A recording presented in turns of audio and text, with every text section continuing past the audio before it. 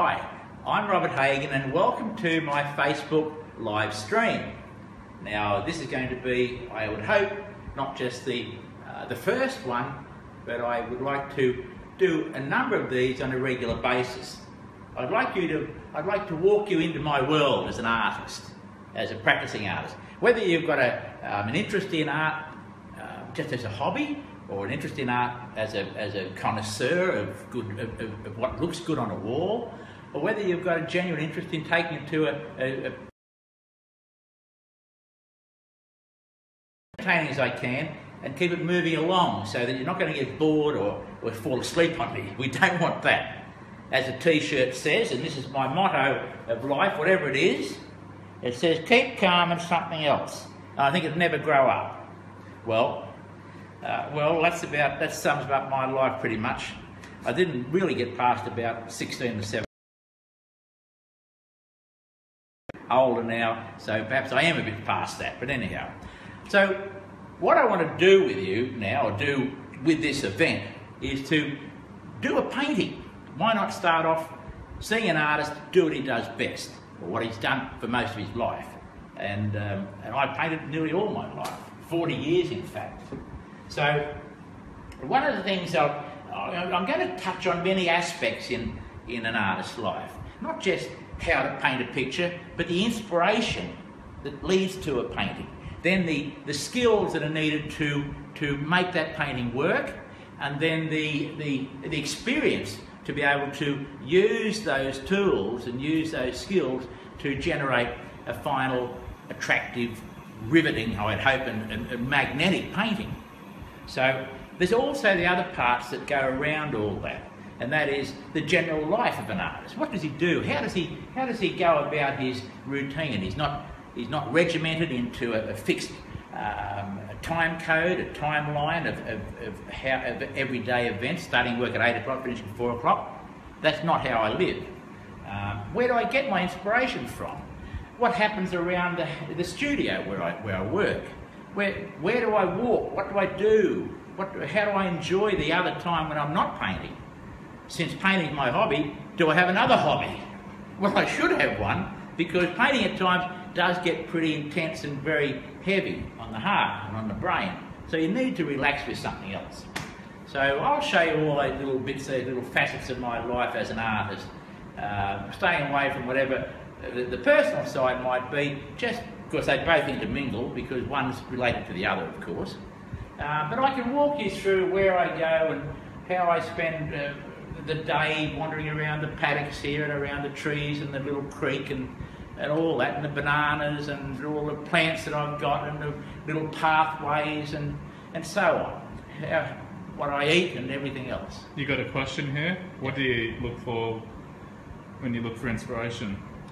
A question about inspiration. What do I look for? I look for something that's going to charge me up. First of all, it's got to connect with me and relate to one of my experiences perhaps, or it's got to relate to something that I imagine. And then when that connection takes place, if it's strong enough, it'll take me into the next level. That might be to investigate it more and then to try and capture that inspirational moment.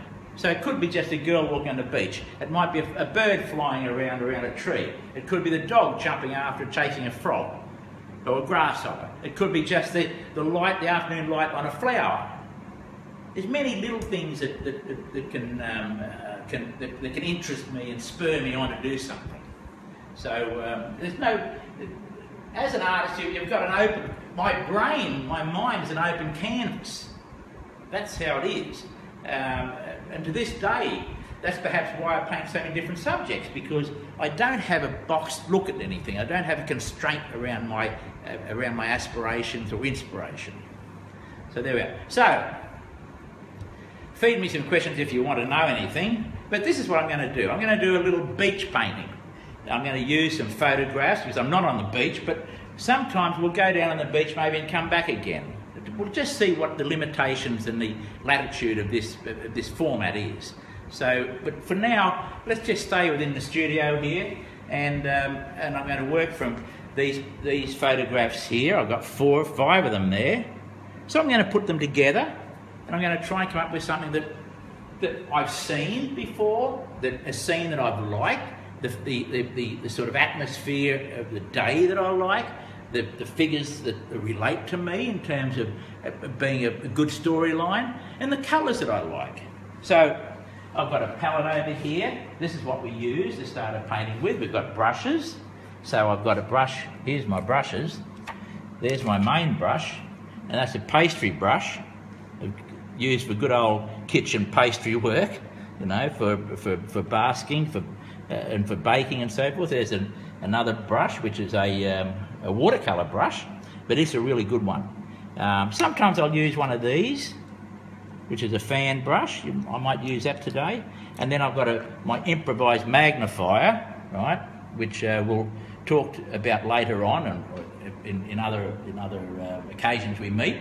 But this is a prototype, but the engineering is perfect for getting the detail out of the painting. But as you can see, it's a very dodgy and ad hoc sort of a bit of engineering there. But the lens is right, and the distance here between the lens and the platform at the base is correct distance. So you get a good magnification. Question: do you use the same colours for most of your paintings? Do I use the same colours for most of my paintings? I start with a basic palette, and then I'll move off that according to what the painting's going to be, the sort of overall look of the painting. Whether it's going to be cool or warm, or it's going to be have a summertime look or a winter look. So, but I'll start with the same basic colours, and the basic colours are over here. The blue, that's the cobalt blue. I'll go to a light red, which is a dirty looking red, and then I'll go to a yellow ochre, and then I'll go to a white. So that's my basic palette for every painting. And then I'll ping it up with a few other exciting colours like a red. Over here I'm going to use a rose, which gives me a nice pink. I'm going to use a cerulean blue, which is more of a dinky blue. And I'm going to use a bit of a yellow here, which is, I don't know what that is. Anyhow, whatever it is, it's got more power to it, it's got more zing and excitement to it than the other one. So that'll be my basic palette. I've got a thinner there. I'm going to put this brush in there like that. That's simple, isn't it, Bob? I'm going to use just the top part of this today. The next time we meet, I'll do another one down here, of something else maybe. So I don't want to do a big painting, just keep it small and try.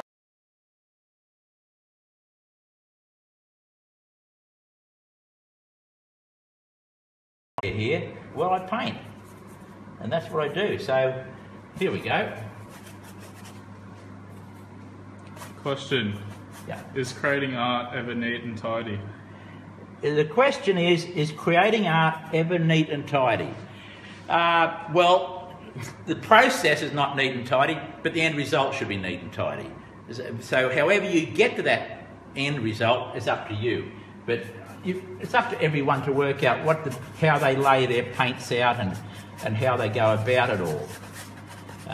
So there we go. So I'm going to add a little bit more thinner to that and go over to a little bit of the red. There it is there. I'm going to bring that down to the horizon. Now I'm going to make the horizon about there. It's about a third down. I'm going to join those up a little bit like that. And you know, folks, that is actually how you see it. You see, as you get down to the horizon, it greys off. And you can see I've got a clear blue and a clear grey there. Question: will your shirt remain white while painting? The question is, will I remain white like this? Shirt will remain white. Will my shirt stay clean and tidy during this process? Well, yes, it will. I've worked in various outfits. And I'm pretty neat and tidy. I don't need to get a lot of paint all over the place. So there we go, I'm just moving that along now. Oh, you think that's all right? Now, I'm going to add a cloud or two in there. So I'm going to go to a bit of yellow ochre. What thinner do you use? The thinner I'm using is turpentine with a little bit of oil in it. Just to give it a bind, but it's nothing fancy. There we go. Put a bit over there. Now they're clouds. Some of them are more intense than others. I'll do a bit more there. See that? I can add more yellow and make the clouds stronger. Or I can push the cloud into that grey and into the blue and almost make it go away. I might put a bit more of that yellow in the grey down there. Now I'll move it up and down. There's a little technique there. Now, I've got no shadow in those clouds yet. I might put a bit of shadow in there. This is not, we're not trying to be too smart today, we're just trying to do something which looks right. So I'll just lighten that up a little bit. Let's put a little bit of highlight on those clouds. So I'm going to come up with a bit more white. There we are. And I'm going to just drop a bit over there like that. And some there.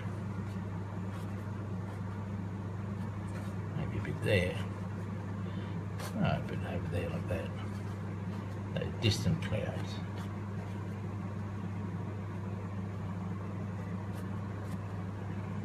I'm just creeping in. I'm going to run this. I'm going to run more of this yellow into this sky here at the bottom. Lighten it up a little bit, because as we get down to the horizon, it does lighten up. If you're not sure about this, go out and have a look.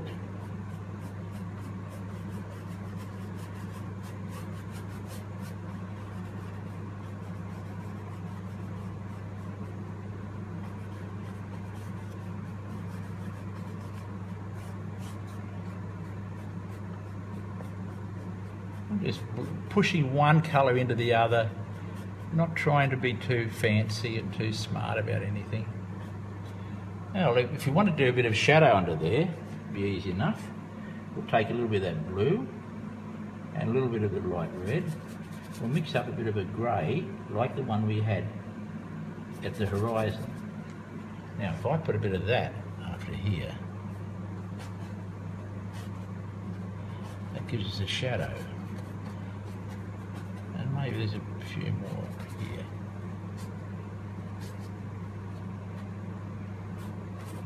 How about just chasing that cloud there? Of course, shadows occur everywhere in clouds, and clouds don't really have firm edges. They sort of they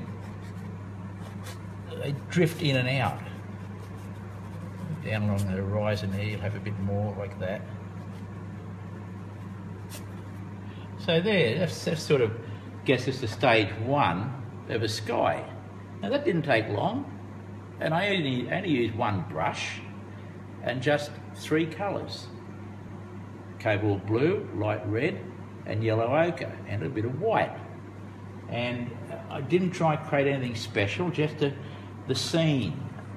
Now, I'm going to put a wave in. I'm going to do the horizon water. Now the horizon water, as you know, when you look out from the beach and you look at the horizon, you see the horizon settles down, and then you've got the line of the ocean, and it's generally quite dark. So what's that going to be? Well, let's try a little bit of cobalt blue. We'll mix it down here again. We'll try a little bit of light red. That'll give us our dark grey. Excuse me there. A little bit of that light red. There we go. And I'll put a little bit of yellow ochre in it, because that'll take it into the green side. Now I'm going to wipe that across.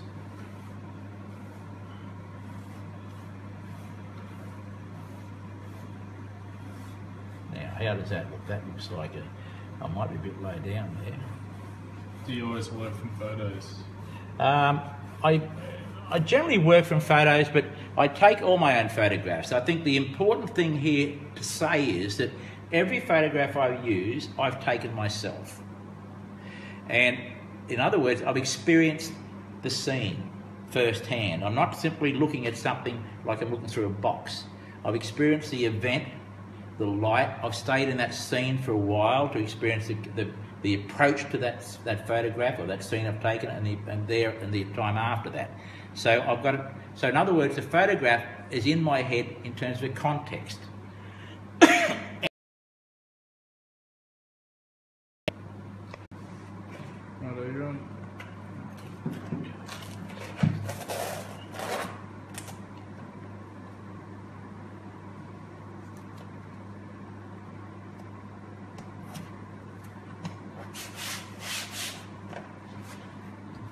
Okay, now for some water.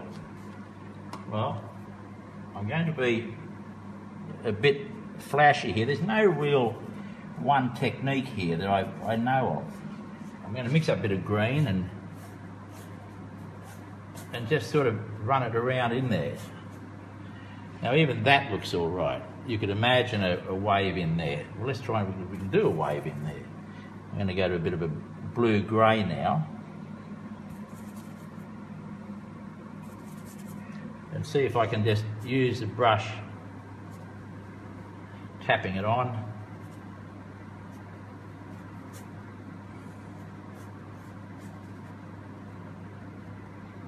On the edge, try the edge of it. Right, okay, well I can see something there. Let's see if we can bring it forward where it gets thinner. And I'll put a bit of yellow in that sand area there now, where we come forward. And to hold those shots a bit more going.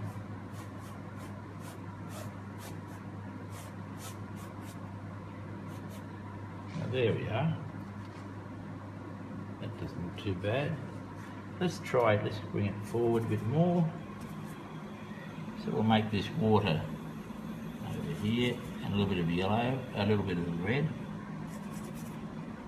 Mix it up a bit more, and we'll bring that one, we'll put that in here.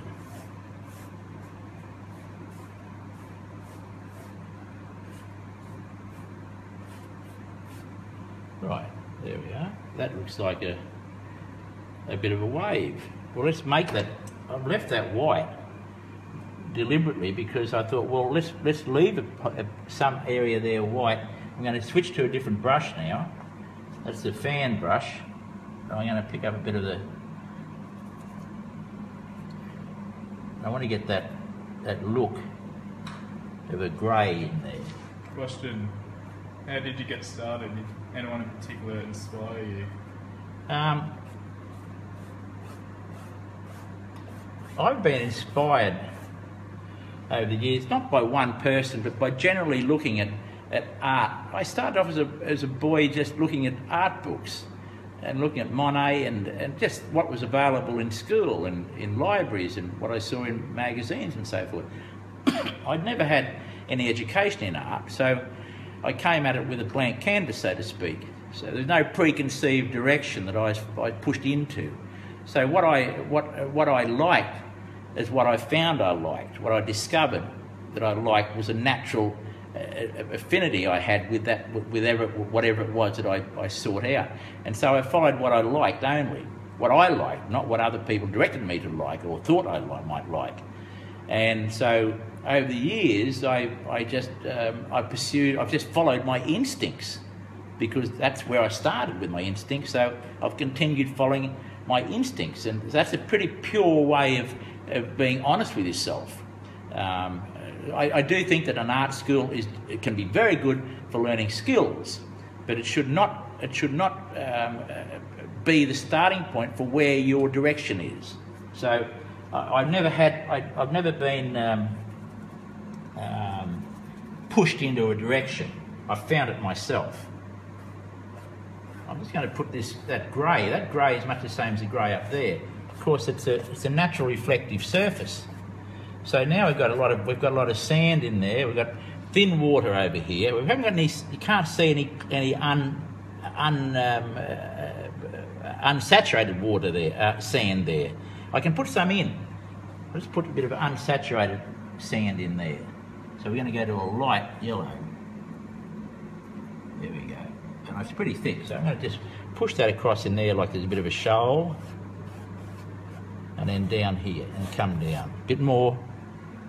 Not light enough. Okay, now we'll go.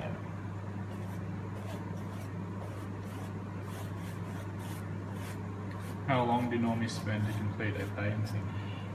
To do a painting, it might take me, one like this won't take me long, as you'll see, but this is really an exercise in something I've done many times, so I don't think too much about it. I'm just getting the look right. So this one won't take me. I'm going to try and do it all in one hit though. So I'm now going to do the rolling wave. So it's going to be a bit of yellow in the white. Don't go white straight away. I'm going to try and just see what I can do with this brush.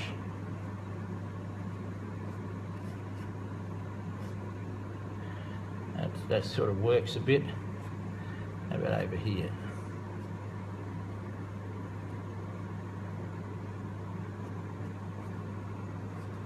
Not bad. Okay, that's got a bit of a wave there, but let's do it more. Lighten it up a bit more. Sorry, let's come back here again. Here we go.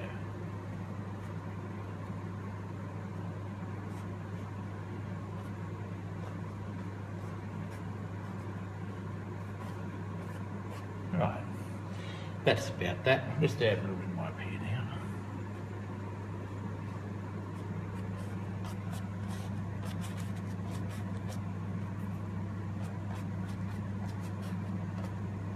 Right, there we go. Now, I'm just going to drag, I'm going to use this brush now to find a couple of dark spots under the waves. So I'm going to I'll go to the two main colours, which is the light red and cobalt blue. I'm going to drag this across.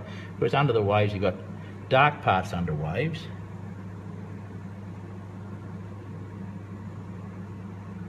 And you've got dark parts out there as well.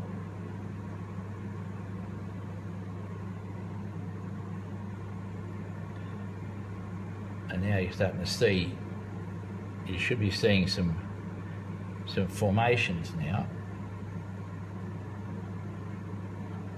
Now, we'll do a bit more. I'm going to drag the brush, and I'll try and find a colour here, through the waves a bit.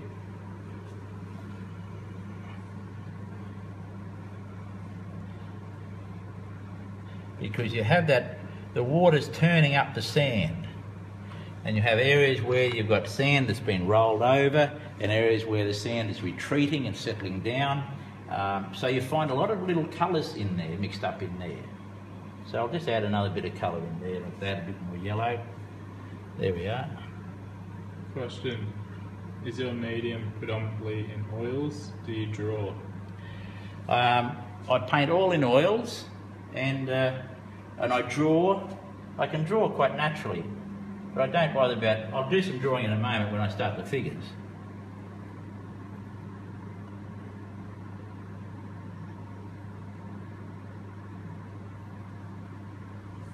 Okay, why don't we do the figures? Let's start some figures now.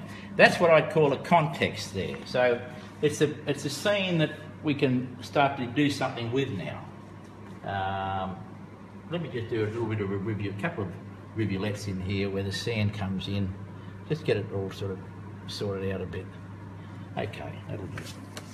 Now let's do a figure. And the two figures here, I'm going to use that one here, which is a real nice picture. The light's coming behind the girl, to the side and behind. It's a natural pose. You've got a nice loose shirt on there. Good, nice pink in here we can pull out. And there's some light around the hair here. The hair's sort of broken up, so that's pretty good. And a nice hat on there, just a crowning glory. And so they've got nice light coming through here, down the side of the shirt. And I like these creases down the back there, the little fold lines in the shirt. There's light on this side and down here and at the feet, so that'll anchor it nicely. And I'll put a tinkle of light down there, so that I'll use that figure. I won't use this one in this figure, in this scene, because they're walking away from each other. I like to have them engaged. So I'm going to use that girl there, and I'm going to put this girl here. I like her action. The light is a little bit, almost the same. She's got a nice sweep in the body here. The foot is nicely poised here. It's showing movement rather than she's about to go forward, make another step. There's a nice anchor point down here, dark, and then there's light up here. This is transparent here. I like that look in here. It'll fit in with this other girl. So that look will be the same. She's got a nice hat on there with a light cut clicking at the top, and I'll put some light down around in here. So they'll both look pretty well together. I'll have this one more forward and this one just in front of her, so that she'll be sort of looking where she's going and she's looking out to the sea. So there'll be interaction between these two. So let's see if we can make a start with that. I haven't done too much. I haven't tried to do too much detail in here. I'm just trying to get a general look. So, question: are those photos done for models? These photos, I hired these girls. This girl is a Russian girl in Australia. This girl is an Aussie girl. This girl is a Thai girl. This is the same two girls here. So yeah, I hire the girls. I buy all the outfits, and I have them mix and match them so that I can get the colours that I want. I let them also just go and dress how they want, but I want free clothes. I want clothes that have got volume to them rather than tightness. We look for that in painting. You want that look of freedom in a painting. I'm just going to take out an area here where I can put that one girl. I'm going to lose a bit of that wave. That's all right. We'll build it up again somewhere else. So I'm just going to scratch out an area there. She'll have her feet down there, and the other girl will be over there somewhere. She'll be behind there. So there we are. I've just taken out a bit of paint, which is what you do. I mean, I don't have to wipe it all off, just out some of it. Now, what I'm going to start with a forward girl. I'm going to use my high-tech $1 million magnifier, because I can use my glasses, and I wear glasses when I'm reading, and I can see quite well there, but I can't see as well as when I use this. If I want to see what's really going on just in here, right? What's going on that hat there, in terms of where's the real light hitting there? Some of that's reflected light and some is sunlight. I need to know which is which. I need to see if there's actually a line down here. I want to know what that play of tone is in there. I want to find this line up in here. How thick and how thin is it? How light and how dark is it? What's the actual tonal value of that? Right? I need to know what that colour in here, that looks like a pink and an orange to me, but is it really that? So I'll put this over it, and I should be able to see it better. So that's the value of this magnifier. So these glasses are pretty strong glasses, but they're not as strong as this. But the other thing about this is that I can see that area within the context. I'm not just looking at one thing there. If I just look at one part, it's not going to give me the actual tone value. So by looking at that area, I can see that tone in relation to that tone. If I've got like a stamp magnifier or a coin magnifier or a jeweler's magnifier, 10 times magnification, I'm stuck into here. And that doesn't tell me really what's going on. It gives me too much detail, too much information. So this is nicely balanced. So let's put in this figure. So I'm going to take my glasses off first. And I might put them back on again in a moment. I don't know what I'll do. I don't know what I'll do really. I'm going to mix up a bit of that pink. And there it is there. And I will put it on now. I'll put my glasses on now because I need to know where the canvas is. And I'm going to drop that in down here like this. I'm holding it there. And down it goes. And I'm not trying to get any particular colour yet. That's just a general colour for that pink. And there it is. That's what that dress sort of looks like. And of course we've got the leg in there. So let's move up and get the shirt. So the shirt's a general blue there. Now my eyes can tell me that, but there's shades of blue in there. So I'm going to find a general middle blue. Is it a blue or is it a little bit of pink in there? A little bit of pink in there. There we go, some mauve. Okay, here we go. Down there, find it up here. Goes around there, comes down, there, then it finds its way back up. Up we go. Question. Yeah. How did you market your work in the early years before you were well established? How did I market my works in the early years before I was established? It was pretty hard. everything's pretty hard in art. I started off by going into school art shows and charity shows, things like that. And I found they were able to supply me with a decent sort of living to keep on going while I learnt more about how to paint. Because it takes a long while. Even what I'm doing now, it looks pretty simple, and it is pretty simple, but it's not really that simple. Okay, now we're getting up there, getting towards the top of the head, and I want to dark now, so I'm going to go the two darks I have, which is that, cobalt blue, and a light red, and I'll try and mix up a dark. I'll put the hair in now. We've got hair coming down here, up there, in there like that. Down it goes across, goes about there I think. And it falls out to there, which is about equal to that. Comes down there, there. That one comes out more.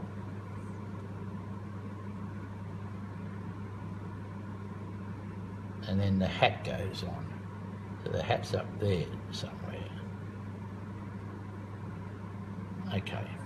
Now, let's darken in. So what I've got so far is sort of a rough idea of the figure. This is too short here. I've got to make that a bit bigger. So let's do that.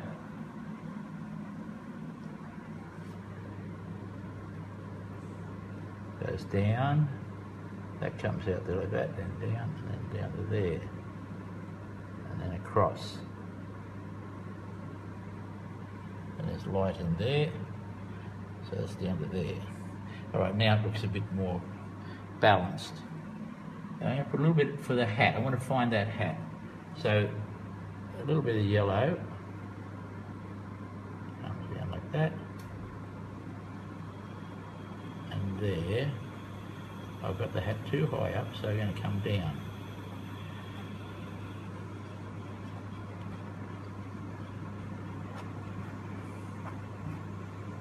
It's down there. Alright, now that's better. Okay, now I'm going to mark in her leg. I'm going to lighten up, first of all, in her shirt. There's some light areas and some dark areas. There's light on this side. So I'll just sort of sketch in some of those lines and areas of lightness. And it goes down there like that. And out there. And folds.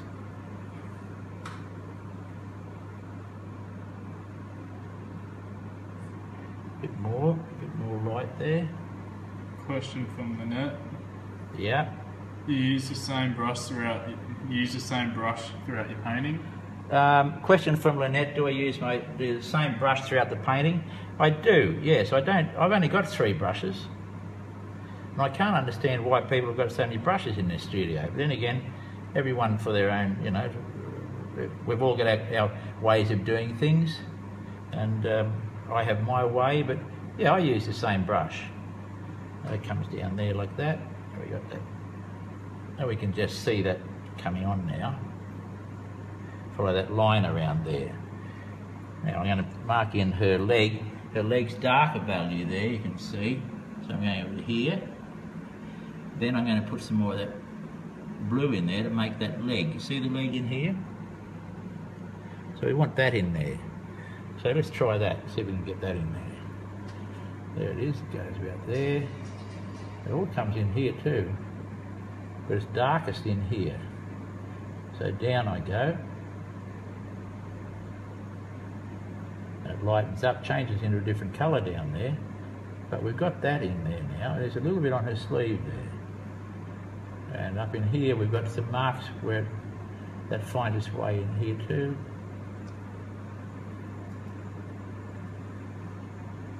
Okay. What is your favourite brush? This brush here would be my favourite brush. It's the most versatile brush. It's a watercolour brush, but it doesn't. I use it for oils, because it just does the job. It's brilliant, and it lasts forever. It doesn't sort of destroy itself, or I don't destroy it. I'll put that foot in now, so a little bit of yellow, a bit darker in there, and her foot's going to be, they're going to have some sand or reflections or something there. I'll do. That's pretty thick paint there. Now her hand's in here. That finger's down there, and that over there. There's a hand in there somewhere, and that hat, and there's a bunch of flowers in there or something decorating that hat. Right, now I'm not going to do any light on that yet. I'm going to leave it like that and go on to the next figure. Now, here we go. Look at this figure then. Now I notice I haven't used the magnifier yet. What I'll do now though, I'll look at this figure because there's things happening in here that are very important. Like there's flower sort of patterns on that dress. There's patterns in the top she got in here as well. There's bits of red and yellow and green in that turquoise top. She's got some flower pieces up here on the hat, and there's a braid around there. And you can see here in the hair, they've got a bit of light on that blonde hair there. So there's things happening in this one that need to be looked at. So I will, normally I'd sit and look at this for quite a while and have a good look at really what work I've got to do there. See even the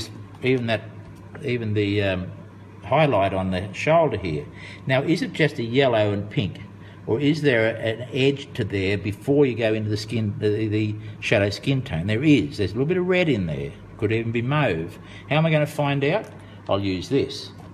And I'll look at it, and I can see that yes, we're going into a deep red, and then into an orange, as we move from the hair to the shoulder. Now, normally I can't see that with my eyes, even with my glasses on, but I can with this. So they're the little things that make this painting. It'll make what I do a little bit different to what other people do. So let's go into it. So we've got to find the block shape first. So here we go. I'm going to find that colour. I want to get, that's roughly it there. I might need, yeah, that'll do. It's almost the same colour as the background. Question from Kurt. Did galleries start to approach you for your work, or did you have to approach them? From Kurt, when I first started, I had to approach the galleries. Look, my paintings weren't very good when I first started. They had promise. People said, and they liked what I did. I started painting elephants without any background, and birds without big macaws, and so on, without any girls' faces with hair flowing, without any background. In other words, they were really just drawings done in paint, and I had just left them white. The galleries sort of liked it because they were different to anyone else, and it broke the wall up. You put one of mine there, all of a sudden you got something completely different. It showed skill though. It showed that I could draw and I could manage colour. So at first they took them because they were different, not because they could see them as being saleable. It took them because it added another dimension to what was on the wall, and gave the viewer a relief from the better works. And the better works showed a complete arsenal of a professional, experienced artist ability. And I'm a new artist. I'm young. And so I started like that. And then, but as I moved on, I started to understand more about art, more about painting, not art. But I started to develop the technique of backgrounds and integrated the background, the foreground, and I went through all the usual problems an artist has with middle distance and so on and so on and so on. And eventually you tool up, and you get yourself to an experience level where the gallery will support you. They'll hang you because you're you've got the promise, you've got the potential, you've got the money making ability for them and for you, and they recognise that. Well, some of them do, some of them don't. Some of them run by clowns, but anyhow. So let's go back to this. So putting a girl's figure in now, I've got to be careful how high I'm going there because she's just further, slightly in front of the other girl. I don't want her backside to be any higher than hers. It's got to be in proportion to where she is. So I've got that in there. It's just the same sort of colour. Now we can get into this turquoise colour, which will be that. And just mix what over here. Let's take a bit of this yellow and see if we can get that. I've got to go darker than that. Question from Jean: Do you ever have days where you can't paint as good? Jean, I have days when I can't paint at all. So some days I'm very, very good, and other days I'm burnt out. But I can force myself, and I do often force myself to paint when I don't want to. But if a gallery rings me and says, "Oh, we just sold a painting, Bob," I mean, I'll just drop everything and go and do another one then. So yeah, I mean, in that way I've never really grown up, because I still respond to basic stimuli. So there are days when I can paint better than others. Now I'll get this arm out here now. That arm pops out quite a way. Up it goes. And I'm stabbing away at it now, trying to get this, the look that's got in here. It's quite deceptive. You've got to look at that arm level, those two arms in relation to each other. This one's slightly lower than the other one, so I need to get that. These are the detail things that we need to ensure we get right, because at the end of the day, someone's going to look at this and say, geez, he got the arms wrong, or he got them right. But you need to get things as well as you can. Some more blue there. So it's just loaded normally on a brush. There's nothing special about that. I've got a bit of yellow on there, but anyhow, let's just keep on going ahead here. It goes down like that, and like then the elbow. Now then it comes up. Now I'm watching this. I'm looking at this photo now, trying to get that how that actual shape is. Question from Stephen: how do you get your proportions right when painting multiple figures? Well, like I did here, Stephen, when I'm putting this background figure in here, I'm looking at where her backside would be here, right, in relation to this one. I'm putting myself low down when I'm putting these together. My eye level is basically there, not up there. When I take the photographs, I drop down to my haunches. I drop halfway down and take a photograph. So my perspective is based on an eye level running through the middle of a body, not through the head. When people stand up and take a photograph of a beach and they're standing taking people, everything's slightly askew because the heads are always bigger than where the feet are. So to get rid of that problem, that disproportion, I'll drop down halfway. So all my photographs, all I take, I'm sitting down like that. I'm down with my camera. I get down like this and take it down there, right? Not up here. That way. Sometimes I can't get up because I'm just too fat. But I'll be on top of that soon. Now let's add a bit more. The skin colour, I'm just going to use a bit of light red, a bit of yellow ochre, and a bit of light red somewhere. Whatever that colour there, that'll do. Now here we go, because it's only a small amount of area there. So, and I'll put her leg.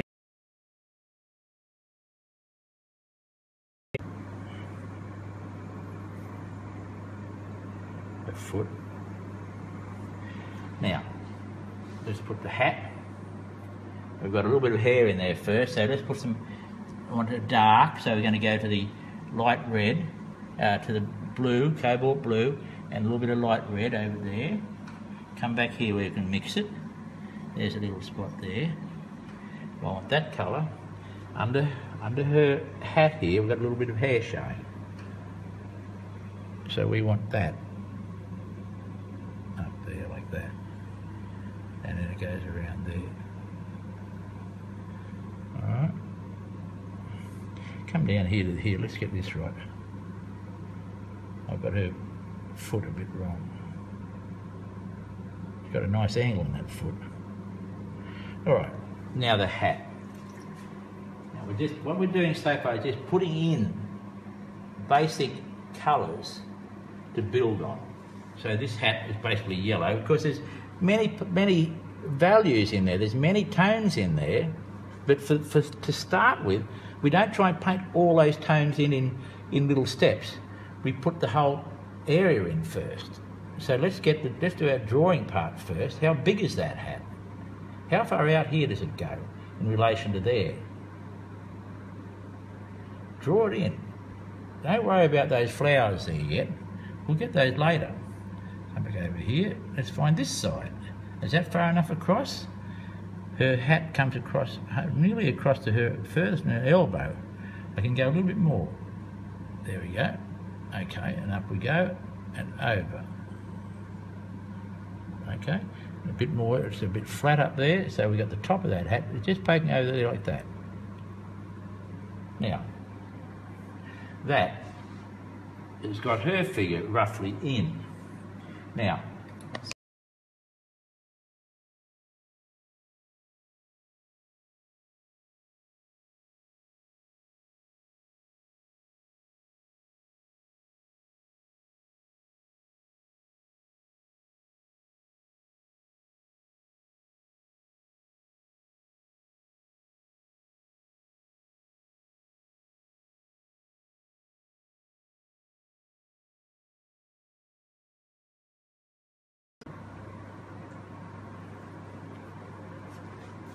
we don't know how this is really going, but we'll persevere and hopefully it'll turn out okay and we can keep on doing these.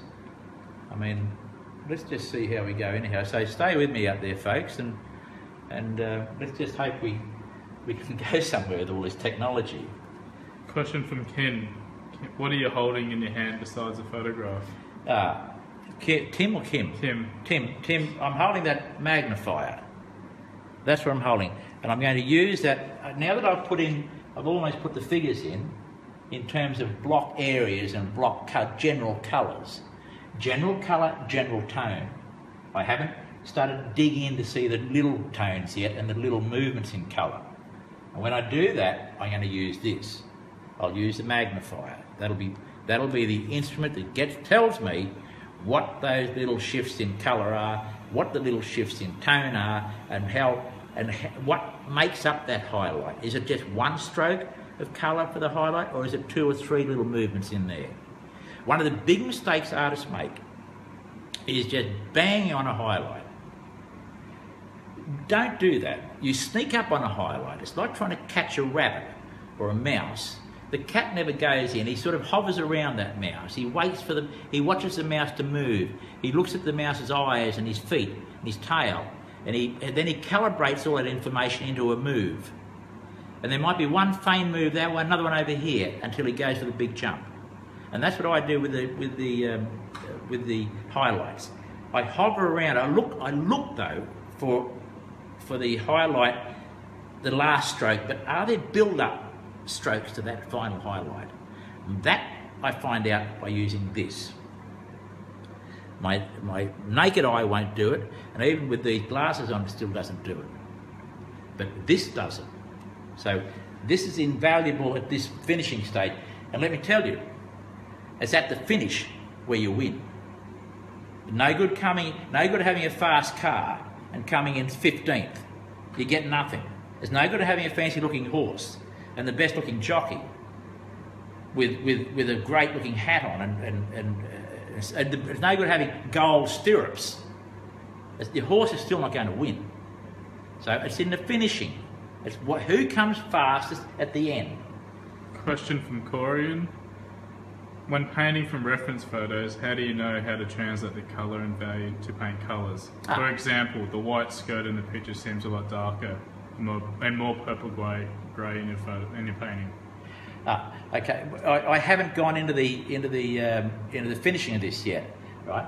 What I do first, of course, the grey in here, the colour I've got here on this shirt, I haven't shown all of. I've just developed some of the movements. I'm putting some lines there to show that the top is creased, that there's folds in there. But I haven't really developed any more detail there yet. So I'm putting in, at this stage, general block colours. This colour is generally the same as that colour. I've got a leg which is showing there.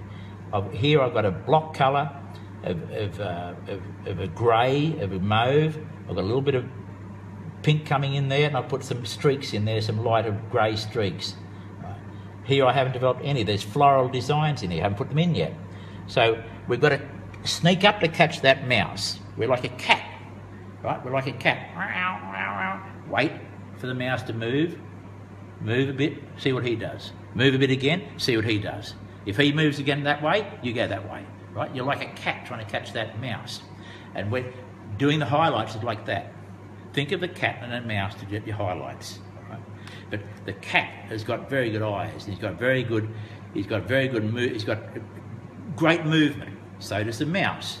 But we must arm ourselves up. We must tool ourselves up with things that make us better than what we see there. And this turns us into a cat with great ability. Question from Franny. Do you sell those magnifiers, Robert? This magnifier, we're not selling this yet. Well, I couldn't sell that. Look at it. I mean, you wouldn't buy it. You wouldn't. If I put that in a fancy box and said, look, here it is, this is the ultimate weapon for painting, would you buy it? No, of course you wouldn't. You'd say, look, it's a heap of rubbish. Well, at the moment it is, but it's technically a perfect item. But I'm in the process of developing this, so you can buy it. All right. So stay with me on that. You're going to hear more news about that. In about 3 weeks, I'll have more definitive news about this item. All right. But I'm going to tell you, I'm not going to give up on it, and don't give up on me about this one either. Okay. Let's go back to this. Now, I want to find this. It's really not that blue, it's another blue, but that'll do.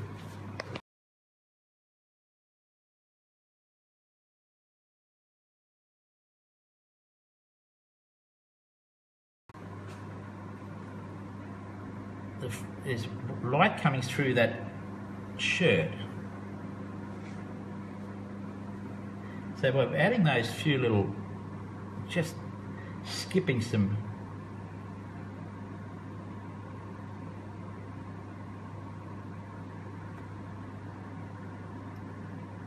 now we're starting to get it.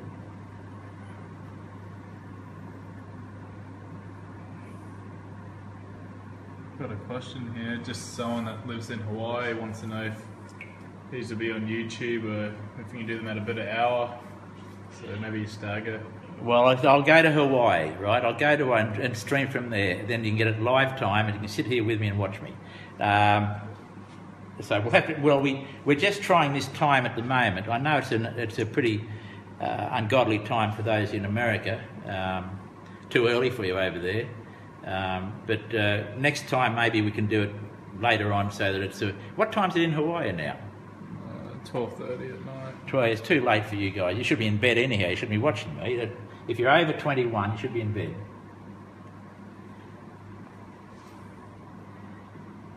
And Mary from New Zealand watching. Yeah, Mary. Christchurch. Hi, Mary from New Zealand in Christchurch. I've been there. It's a lovely place. I have some good friends in New Zealand.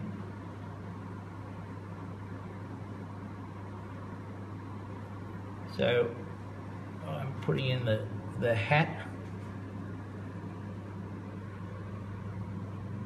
and you can see I've just put some lines in there to show, and now darken that. I'm reading that the tone now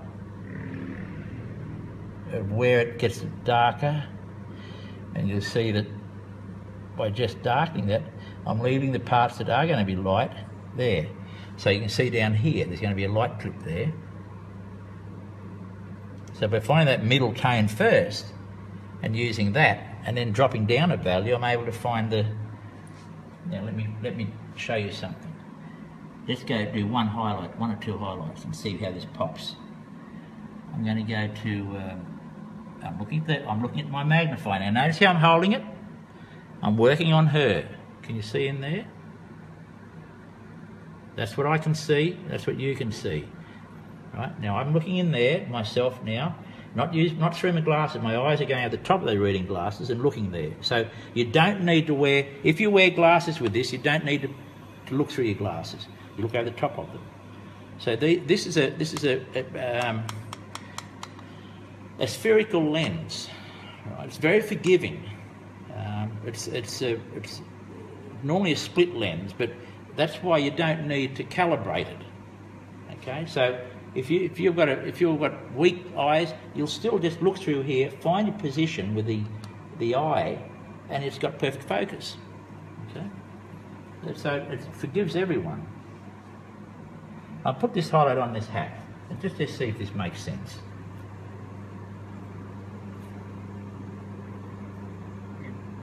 Sheila watching it from 5:30 a.m. in Maine. 5:30, Sheila, you should be in bed. Well, thank you from all the way from Maine, and Sheila, I love the lobsters there. I had one in Cohasset about 20 years ago. I was told to go to Cohasset, outside Boston, so I drove down there and I had a beautiful lobster. I must say, and I still remember it, and I must go back and have some more. So, but don't put me off here. The lobster, if I had a lobster now, I'd definitely drop the painting. A question from Justine Wardle. How do you hold the picture against the glass? Justine, have a look at this, right? Fingers underneath, 2 fingers on the top, and the thumb. And it's it's not heavy, it's very light, right? So just hold it like that, and it hasn't got a great diameter there, so children can hold this as well. So it's not heavy. So it goes in there. I'll put the fingers there like that, so that I'm holding the photograph quite easily, and I can move it around. If I go too far there, I can fold that over and then go to the next part. So there's nothing on the market that does this work for us. So that's why it's important I do something about this. Now I'm going to put a little bit of yellow where her hair is. Remember he said, I can see that when I look through here. I said, oh, there's a bit of hair down there. Now can you see that? That little bit of yellow? Now that normally you wouldn't see that. But that's a detail that makes the painting work. Now I want the skin colour.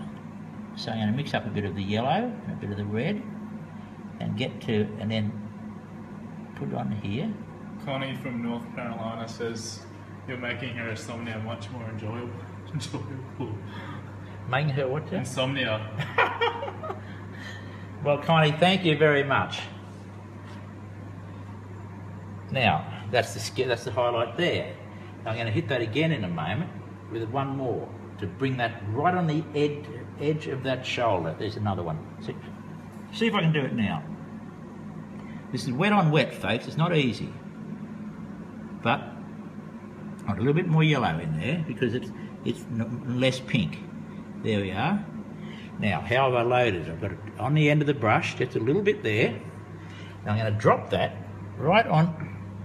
and put my finger here and drop it there. There we are, that's it. You see that little hit there? That you couldn't get if you didn't have that. Right, say no more, say no more, say no more. Moving on, and I'll do a little bit down here in the foot. Right, we've got to take that little bit away from there. Let me clean this brush. And that's got to go away from there. All right, you can just see that. Now let's go down. Let's put some highlight in that shirt. First of all, we've got a hem there in that shirt, so you want to put that hem in. So the hem, make it a bit darker. There it is. Goes there, and goes around there, and pops up there. She's got a bit of a collar there. And down it comes, and then it's in here like this, and it comes down like that, and then it goes down the bottom like that, and there's some lines down there. Okay, now I'm going to put some highlight in there now, see if we can pull that part out. Now another trick I do, I said I'm going to, now this is something I'd never show anyone, but I'll show you now because this is the first time I've done this. Right. When I clean the brush from that last one, I do that, and I just drag it between my two fingers there. It gives me a chisel. It doesn't really, not much of one there, so I'll do it again. Right? And that is how I get those little highlights. I create the chisel. Now look, I'm down here. I need a bit of that colour there. Where is it over here? It's over here. Now I'm going to mix just a little spot there. I've still got the chisel. Right? Now over we go again. I'll look this with the magnifier. There we go. Where am I? I'm over here.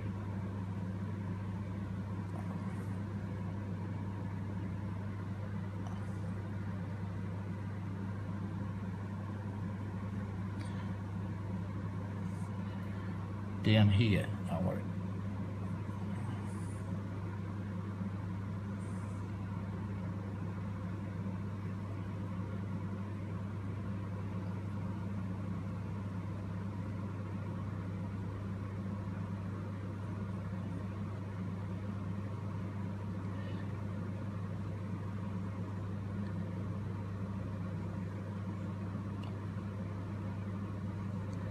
I'm using a magnifier now. This is all magnifier work. My eyes wouldn't be able to do this. Right, now you can see that's, you got the light coming through that fabric now. Alright, let's see if we can go down the dress and put in a little bit of that floral work. Now again, the floral work sort of comes through what I can see there. You can see with the naked eye, there's little flowers in this dress. There's a pattern.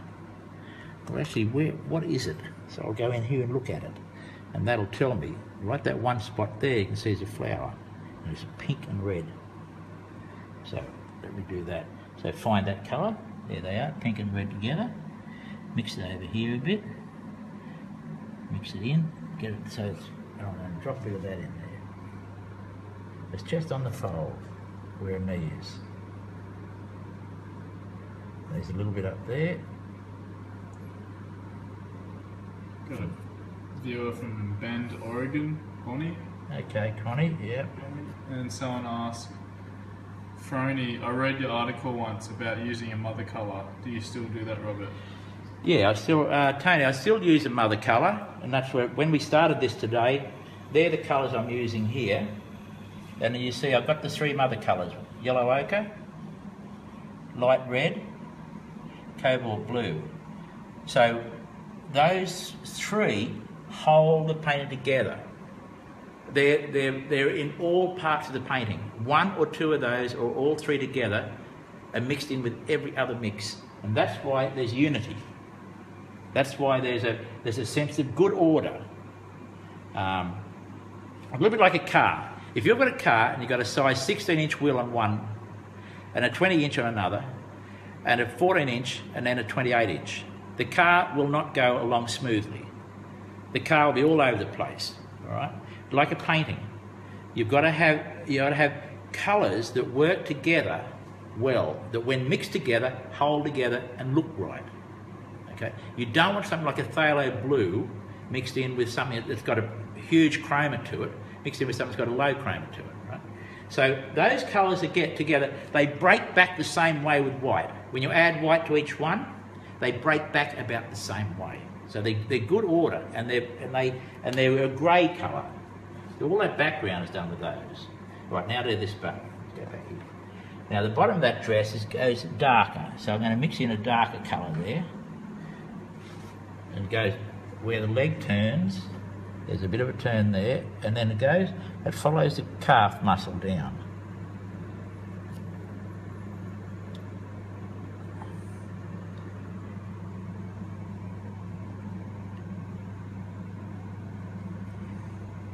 and it goes out, it flares out there, which we can show.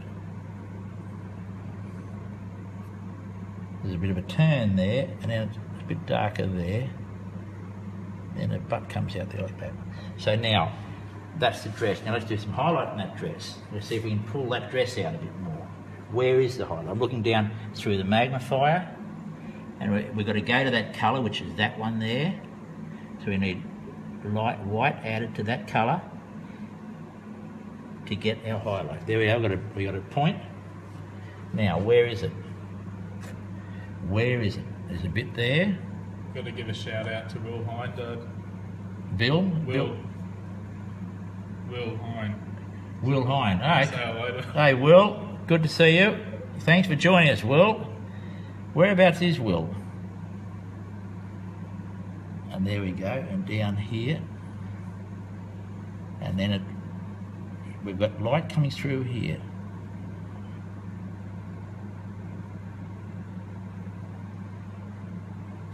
Now, there we are. That's that girl. Almost done. Okay. Now let's go to our forward girl now. We can come back and do a little bit more on that later, if we need to, but it looks pretty good. I'm happy with that. Now let's see if we can do a bit more on this other girl. I'll move along. I want to go back to this dress here, this shawl, this shirt she's got on. There's some things happening in here that we've got to sort of get right. There's light up here, and there's folds there. Then it's light in here, and there's folds coming across there like that.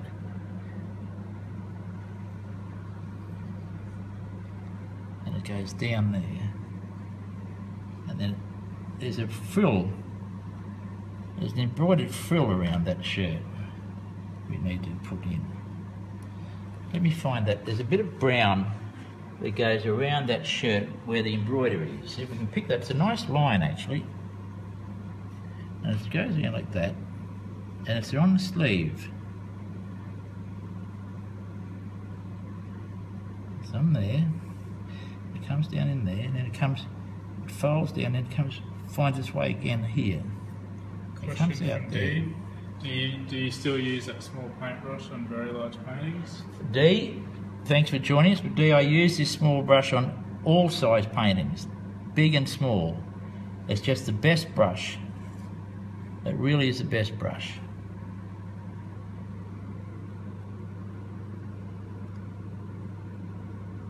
Let's get this hat sorted out a bit.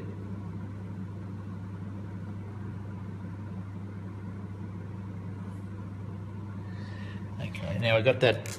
We're showing that there's a little bit of embroidery I missed over here, which we need to do just there. That tells us the hand is there. So the embroidery runs around, and it finds that colour finds its way down in here a little bit. I can see that.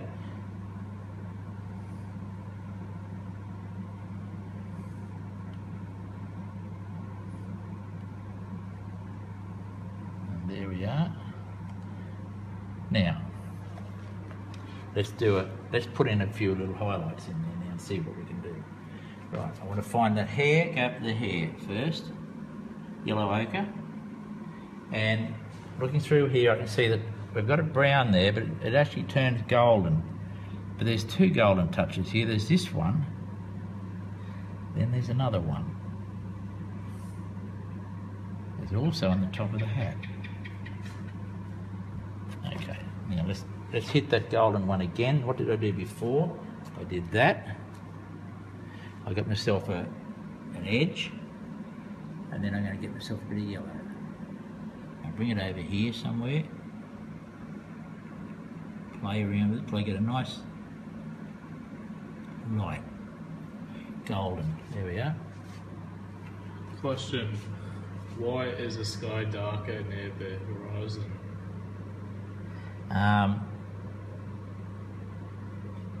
Wait there.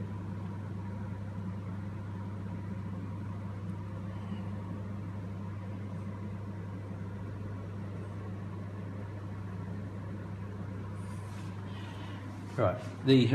I've used normally. You see, here's where we. The question is, why is the horizon darker than the rest of the sky? I do that because I'm putting figures in. If this was a landscape painting, just purely a landscape painting, I wouldn't do that unless I saw it like that. I mean, there are times when there's wind, when there's an amount of air movement that blurs the horizon because the air picks up the water vapour and so you get a layer of water vapour just above, a thick layer of water vapour just above the ocean surface. So there are times when it does appear like that. But normally on a summer's day, it's just a straight line across there. It's quite a sharp one too. But that doesn't sit well when you're doing figures. I want to concentrate on the figures. When you've got sharp lines like that, you're competing against lines in the figure. I don't want to compete against those lines. I want these lines to be the dominant lines. So I'll pick up little bits and pieces as we come forward in a moment to give us some lines, but not too many. They're the dots and dashes at the end. But generally speaking, going back to the question, the thing that controls the detail throughout the painting are the figures, right? So you calibrate things after the figures. I'm going to do a highlight now down the side of the shirt. I'm looking at that one now. So there's something happening there, and then down here. Got a viewer from London, Dad, Mick. Hey Mick. Welcome, Mick, to our inaugural. Welcome to our inaugural Facebook live broadcast streaming.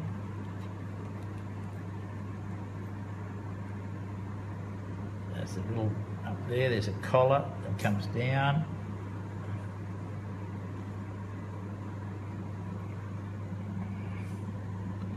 And then in here we've got a nice bit of transparency. Now we can see that coming out now. Now the dress. Let's get some pink in there. And there's a little bit that tinkles its way down here like this. It comes down. And there's some over here. And coming inside, showing something in there. Now that's really starting to look pretty nice.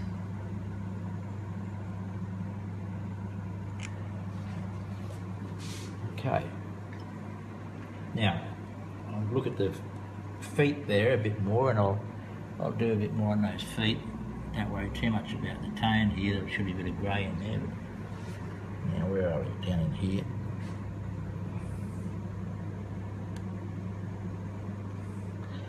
And a bit of that colour's in there.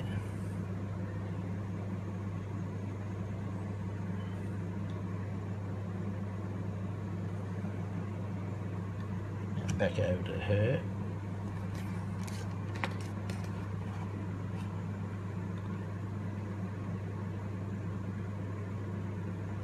Now back up her to her back us. I need a bit of red in there. A bit of red in that skin. Now we've got the flowers up there. I need to darken that under there and make her hair darker. Okay, so we go to our darkest dark. Our darkest dark is cobalt blue. Going back to our earlier inquiry, our earlier question, mother colours, yeah, this is our darkest one, which is our mother colour. Question from Karen. Why did you choose those particular clothes? The textures, the transparencies, etc.? I chose these clothes because, first of all, when I'm picking out clothes, I want to go for something that is feminine. I mean, you don't get many men wearing these colours, to be quite honest. So I go for ones that are feminine initially.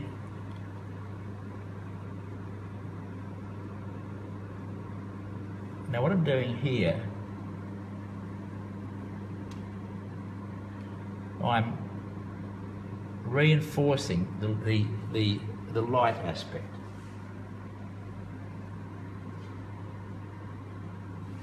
So let's get down here. Need a bit more of this colour here.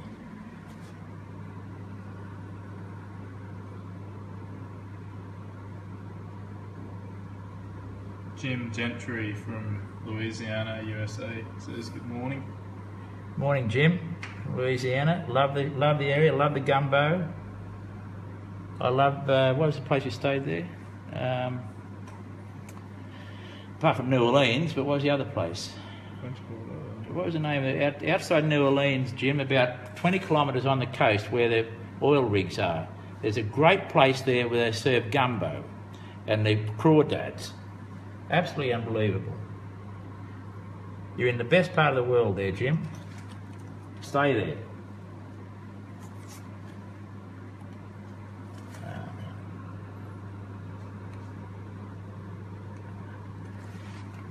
All right, now I think what we'll do is we'll put a little shadow line underneath the feet there now.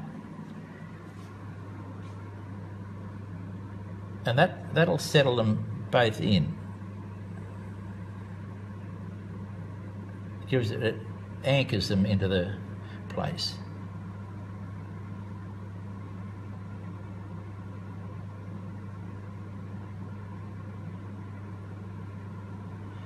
Now what I'll do, I'm going to put it, now here we go. Without, and it's not crawdads. We can't go on the beach without seeing, what is it?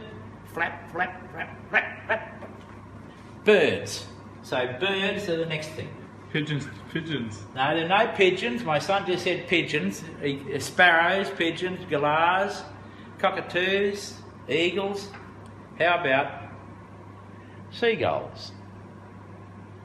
So, we'll put a couple of these flapping around, and here we go. I'll do maybe a couple. This is interesting. I'll do these. Again, we go to a general colour, and I'm going to put one in the front of her here. This one. I'm going to put that one here, flying around. Do the wing, down it comes.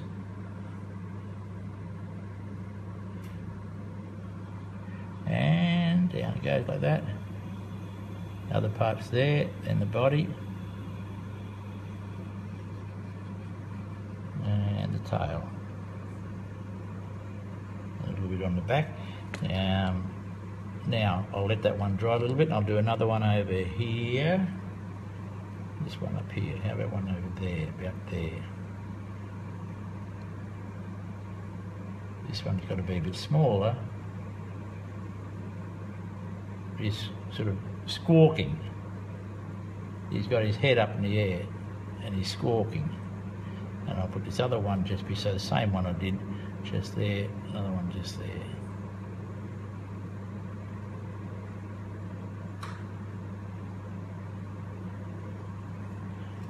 Should be more, but anyhow, you can put one on the beach down here as well if you want to. Let's put one here.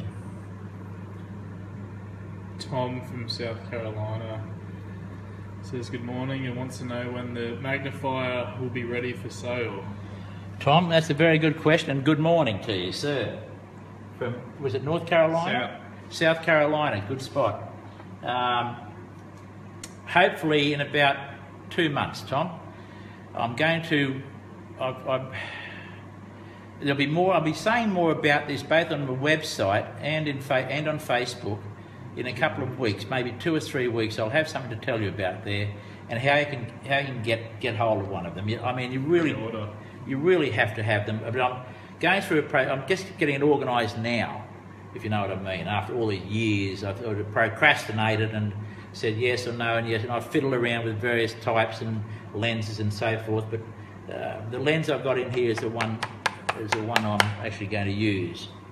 I'm making it myself because it's got to be right. If it's not right, it's wrong. So stay with me on that one. In a few months, we'll have them. We'll all be able to say we're painting properly.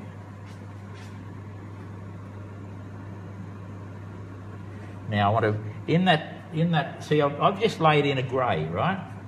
And I'm showing where there's a deeper grey and a lighter grey. But now, of course, we've got we've got the reflected colour coming up from here. So underneath those birds, you'll have an orange. You'll have this biscuity colour. Now, if you look here, even on a photograph, you've got that. This was taken in Australia. This one, I've got some there from America, many of them. And when it's if it's on sand or sand with a light colour of grass, with a light spray of grass on it, you get that colour reflected into the body and the underside, and you can see it there. Now, to get it really right, you put that over it. Then you can see what's really happening. So I'm going to do that. So when I look at these first up, you can see I've got it to my eye now. I don't want to get this right, so I want to get that colour. There it is. It starts up there. It comes down around his belly, pretty strong. Then it goes off there. Now it's also down on the wing in here.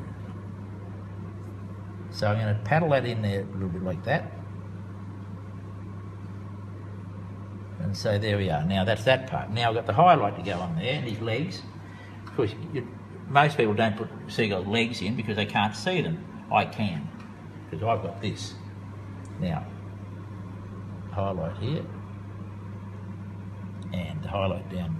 There's a backlight down the wing. That's right. Now I've got this wing. Now I've got the tail. I messed that up a bit there, but that's all right. Okay, but that's how it works. Question from Kurt from Northern New South Wales. Wants to know if you have a formula to set up your focal point in your paintings. I don't have a formula. No, I do. I do in a way. The focal point is never in the middle. It depends where or how I want to balance them. And when I started this, I put these two in the middle because I knew by adding birds I can get the fulcrum right, and so there's not a weight on one side or a weight on the other side. There's an equal distribution of importance. And the importance comes from it's not just a distribution. It's not just a block of figures, but it's a distribution of light and dark and colour and contrast. So there's no.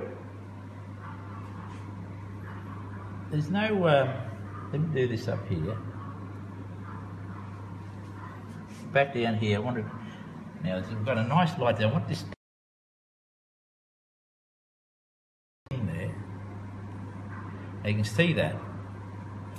Now this one here, even though it's only a light grey there, it's still critical to get the highlights. Now let's get this bird down here. Now it doesn't look like a bird yet, does it? Well, let's see if we can make it into a bird. There's a head. That's going to be, and there's a tail.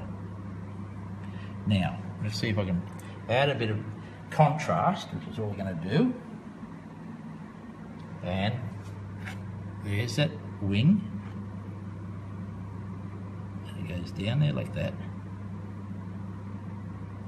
And here we are. Now we're starting to get there. There's the other one. And there's the body underneath it. He's got his head half raised.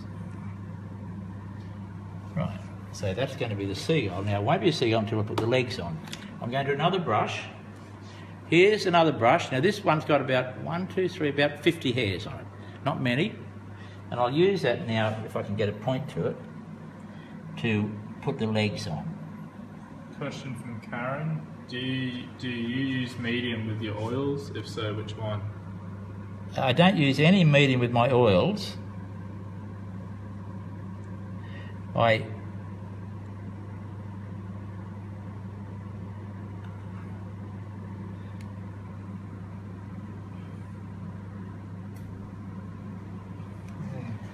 Now, that looks pretty good now.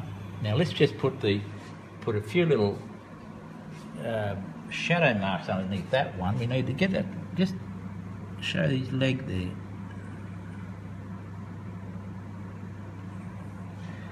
Can't really get that. That'll do it.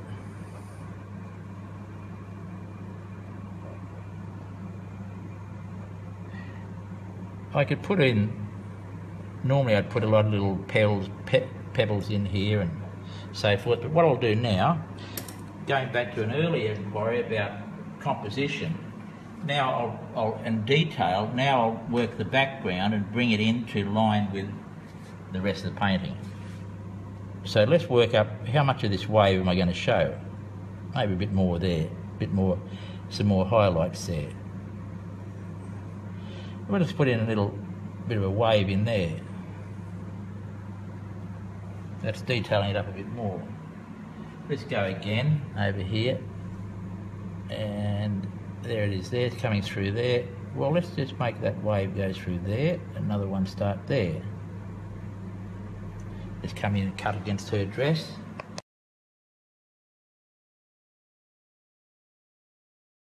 Moving away, and a bit more there.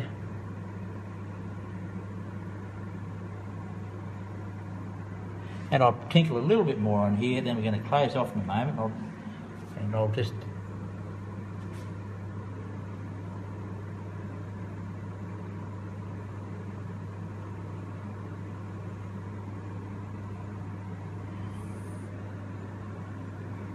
all right, that'll do. Now let's just take that masking tape off there and let's have a look at what we've got. And that's what we've got.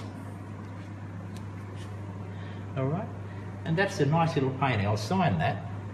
Let me sign it. I should sign it. Should I, Graham? Sign it. My son said sign it. And what do we do with it? Well, if you like it, if you want this painting, because you've seen how I did it, you can... nearly got it. You could make me an offer. There you go.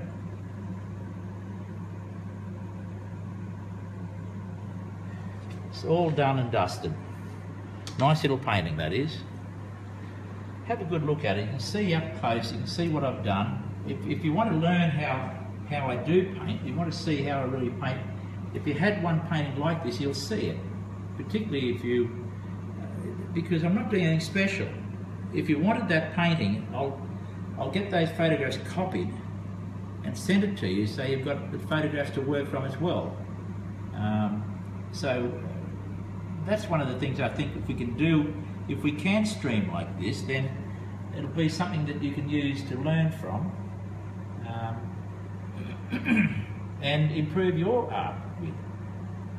I think this is recorded. Isn't it, Graham? It's recorded somewhere or somehow or other. Find out. I think folks, that they record this this 1 hour, and you can download it somewhere else later on. I think that's how it works. But anyhow, we'll find out in due course. But that's a nice little painting. That'll look great on anyone's wall with a nice frame around that. It's all gung ho. I don't have a frame like a small one, but I could show you. Yes, I do. Hang on. I can show you what it looked like with a big one. This is going around another painting there, but you can see that it looked pretty spectacular. All right. So, if you, I'll do another one. I'll try and do 2 of these a week maybe.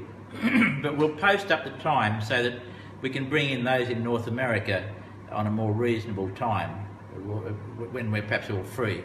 We'll make it about, what time over here would it be? It'd be in the morning in North America, it'd be night time here, so possibly be about 10 o'clock here would make it about 9 o'clock, 8 o'clock over there. Yeah, probably 11 o'clock at night would be a good time. 11 o'clock at night for us here would make it about 9 o'clock your time in the States. So then I can show you other things I'm working on, like this one here. There's another one that I'm going through the process of doing. That's for this frame here, actually. So these are just ones that I'm working on.